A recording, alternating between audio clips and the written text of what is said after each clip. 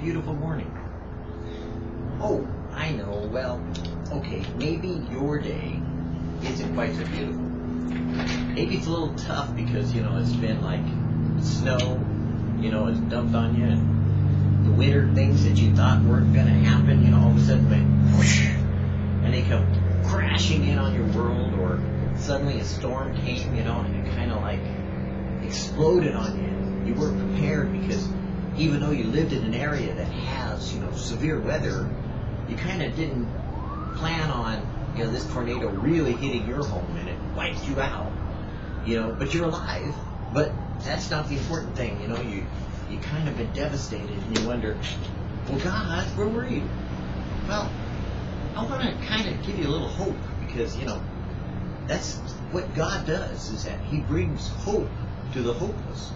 Now, He doesn't save you so that you could just, I'm going to avoid hell, and in the meantime I have to suffer, and life is miserable and it all sucks.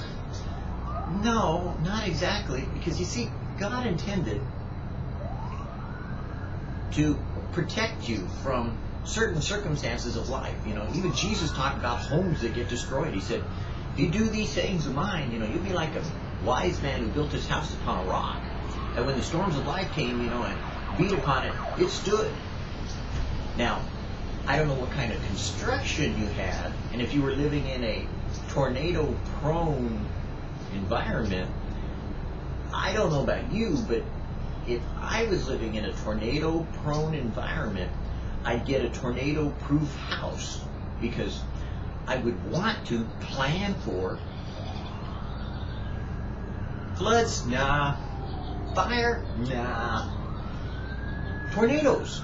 You see, it's kind of like, instead of having just like tornado insurance, that's kind of nice, I'm glad that you get the money for having the wisdom to pay that extra money to somebody who's going to use that money to protect your home, so you get a benefit from it.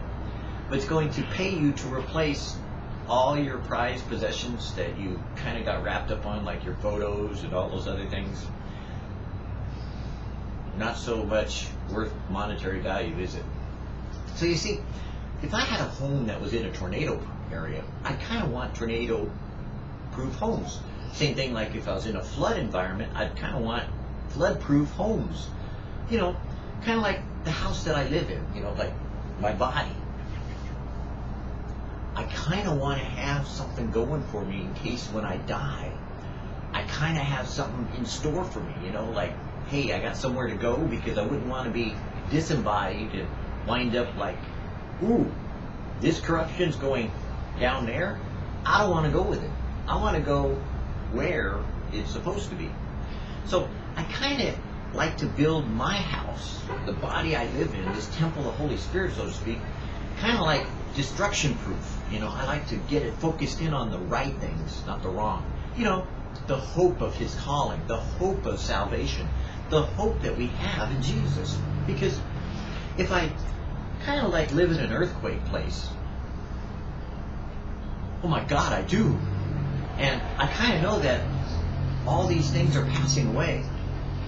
Oh my God, they're wearing out. And I know that this body is going to perish. Oh my God, it's failing me.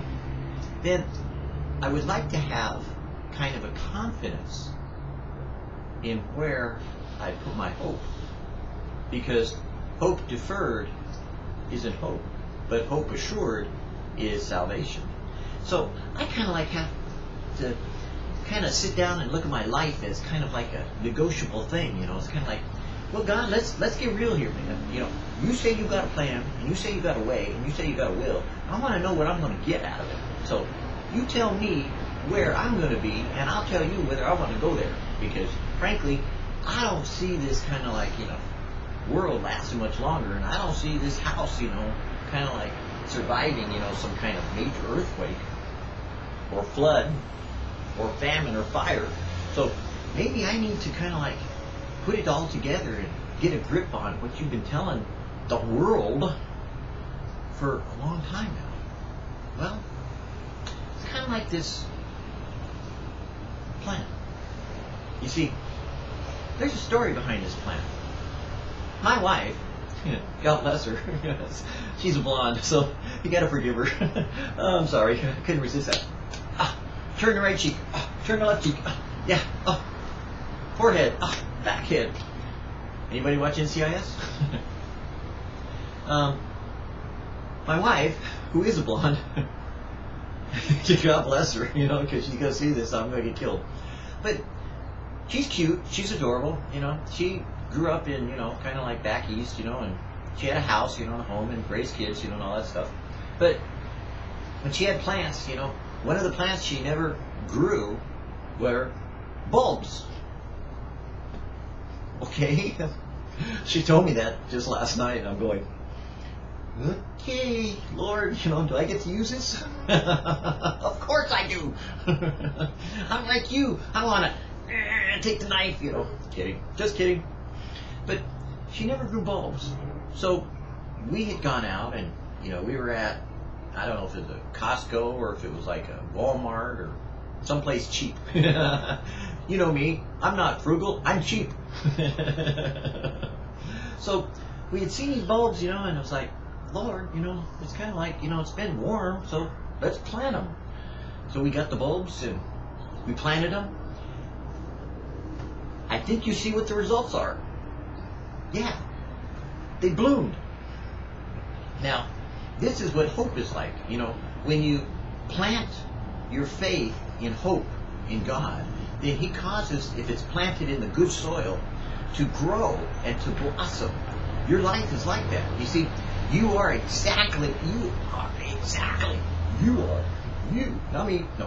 all of us, we're a lot like this bulb, this bloom, this plant, this planter.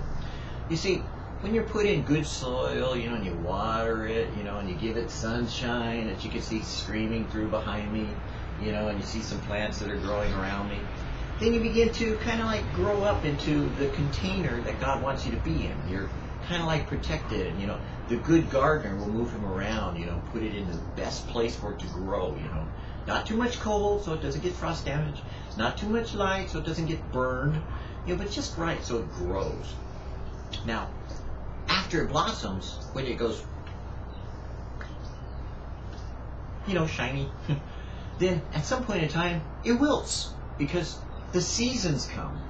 The seasons of your life. When you were young, and then when you kind of get middle-aged, and then you have kids, and they get older, and they move away, and then you're older, or you go through a divorce, or you go through whatever circumstances of life, those seasons of life that you go through, then the plant will wilt. Well, you see, my wife is looking forward to this because she told me that. Now, I grow bulbs, I just kind of like, let them die off or whatever, and then dig them up, and save them and dry them out, for the next summer, and then, or leave them in the ground, they grow again, because I've had lots of gardens in different places, and when I had houses, or I don't have houses, whenever I was gardening somewhere, for somebody, someplace in time. But this year, I guess we're doing this with this container, is that we're going to cut them off when they're done and keep the bulbs. Because you see, next year, they'll grow back. They'll continue to grow because once we put them after their season of being dormant, they will grow again. You get the picture here? God wants your life to go through seasons, that you will blossom in your season. And though you may be in challenges right now and trials, and maybe it's winter where you're at, maybe there's snow on the ground, and maybe your plants just haven't bloomed yet, I'm here to give you hope. Mine are. So I get to take my plants and tell you about life. Hey, guess what, dude? Your plants are going to grow. Yes, they will. And you know what? When that snow's gone, when those trials are gone, when your house has been destroyed, and it's kind of like all the foundation wiped out, do me a favor. When you clear out all the ground, go back and look and see if you have any bulbs that bloom this spring. Take that as a hope. Take that as a confidence. Take that as an assurance from God that guess what? Your life is going to bloom again if you lost your home in some tornado or some devastation. Because, yeah, it's a little tough, but you know what?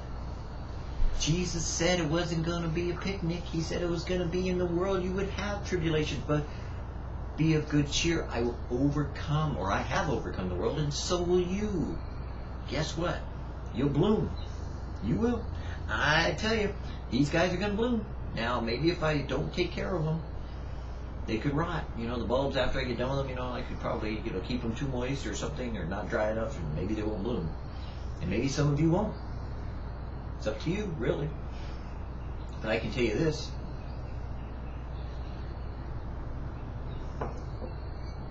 Hope in the Lord and trust in Him will always bring about His plan and purpose.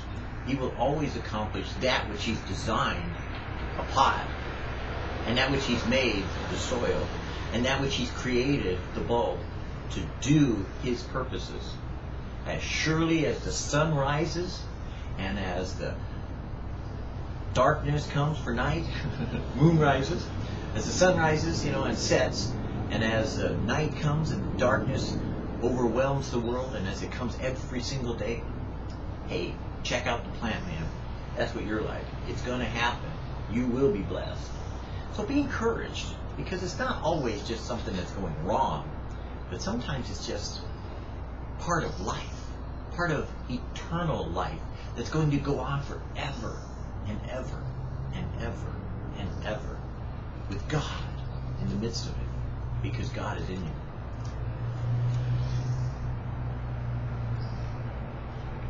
Have no fear. Fear is evil. Perfect love casts out fear. There is no room for fear in the heart which I dwell. Fear destroys hope. It cannot exist where love is, or where faith is. Fear is the curse of the world. Man is afraid. He's afraid of poverty. He's afraid of loneliness. He's afraid of unemployment and afraid of sickness. Many, many are man's fears.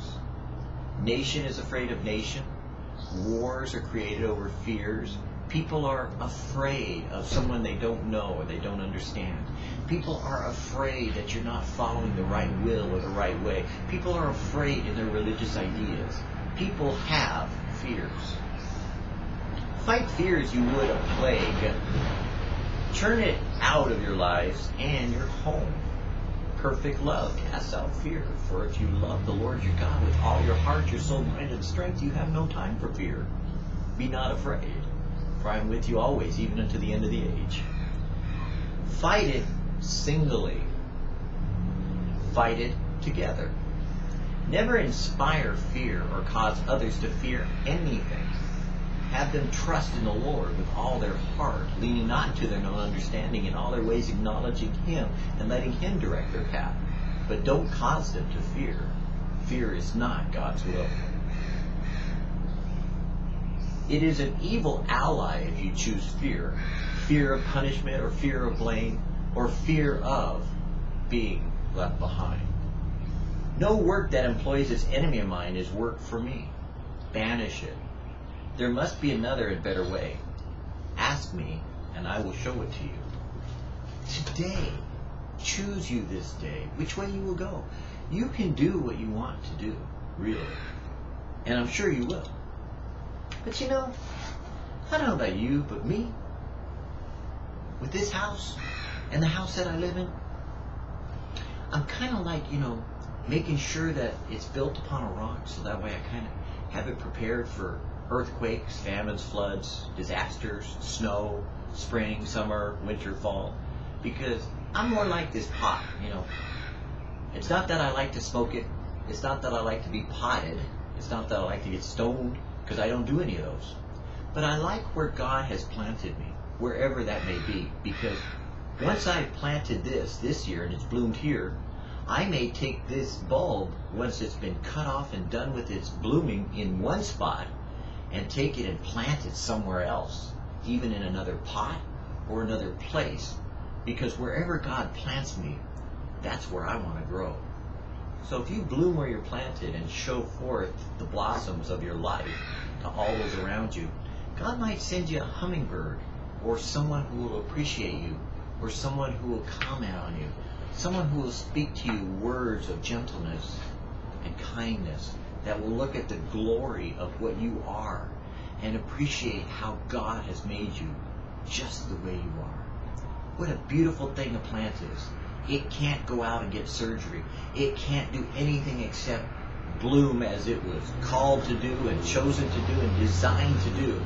The glory of God is revealed in how he made you just the way you are, as he did the plants. For so he clothed the valleys with plants.